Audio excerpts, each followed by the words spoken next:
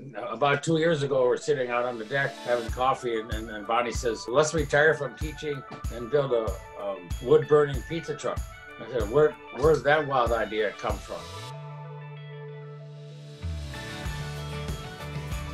We thought it'd be more fun to do it on an old truck because I'm into old cars and everything. I like car shows. And Bonnie, of course, is a food teacher, so she's always loved pizza.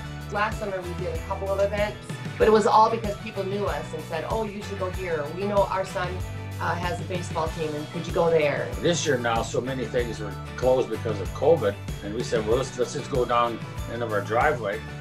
We'll advertise on Instagram and Facebook and that kind of stuff. And we've been very successful for June all the way through September. Every Tuesday night we sell pizzas out of our driveway. We started out with 44 a night, and we're selling over 100 pizzas a night. Our main problem was we sold out so many nights. You just brought in so many dough balls, you sell out. And some people drove 30 miles or so, and every time we come, I'm sold out, they said. So, and that really generated other business.